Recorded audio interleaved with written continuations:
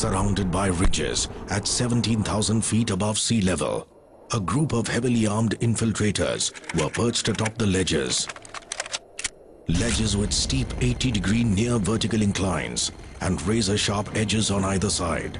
Recapturing point 4875 was crucial because sitting here, the infiltrators could dominate the road to Leh and also control access to the Mushko Valley. Given their vantage position, they could easily inflict heavy casualties on Indian troops as they could watch each and every move made by the Indian Army.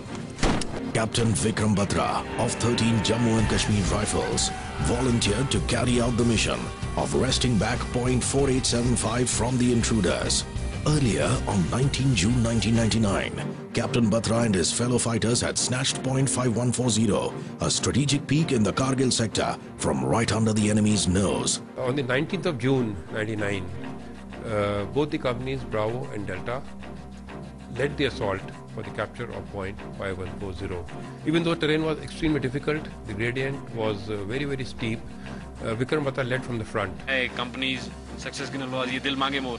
The guys were so. He was always a go-getter, a volunteer, would like to always volunteer for carrying out any ambushes, raids. He was always a big go-getter.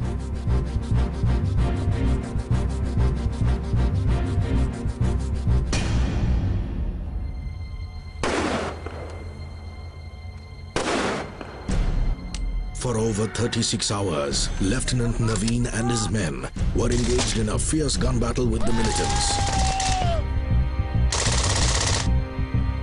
Though we had reached the top, the enemy had a bunker which was constructed right on the mouth of this ledge. If we have to capture 475, the only way is to launch frontally along that ledge, which was suicidal actually. Captain Naveen, who was in the forwardmost area, he got injured. The enemy had thrown a grenade and it fell on his leg, and his leg was very badly damaged.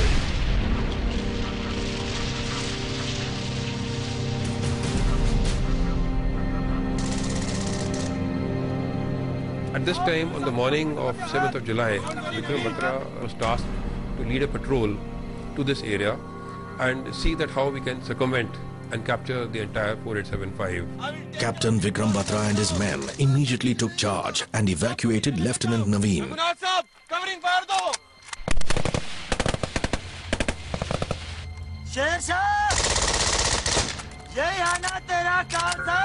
The enemy was trying his psychological warfare on us.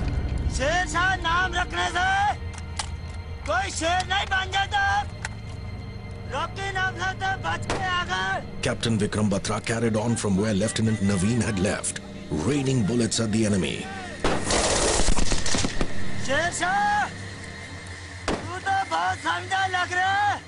The enemy taunted Captain Batra, saying that if India handed over Bollywood actress Madhuri Dixit, they would leave the place forever. To this, Captain Batra gave a fitting reply. In the heat of the battle, Captain Vikram Batra decided to surprise the enemy and do the impossible. Now, when he went to that area, apparently, now I can visualize, he realized that there was simply just no way. There was no way we could circumvent this ledge. An impulsive, go-getter, impulsive man that he was, he immediately assaulted through that only approach to that area which was being dominated by the enemy Sangar.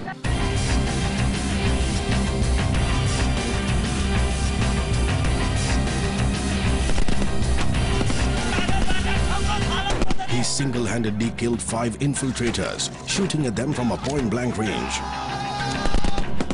However, he too sustained grave injuries in the attack.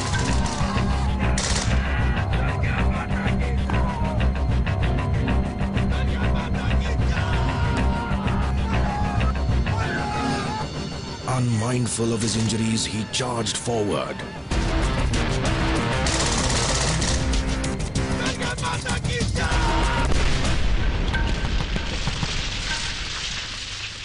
And then, an artillery splinter pierced his waist and Captain Vikram Batra collapsed.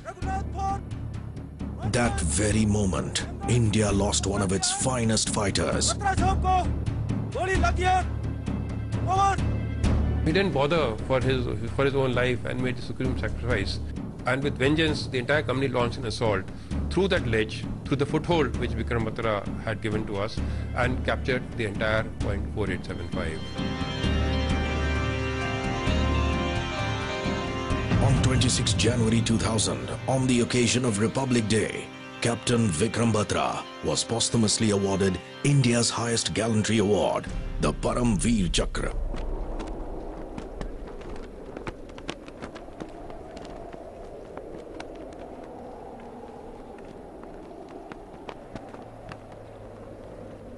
Captain Vikram Batra's gallantry is now a part of the Indian Army's legends. They are the legends of courage, bravery and supreme sacrifice.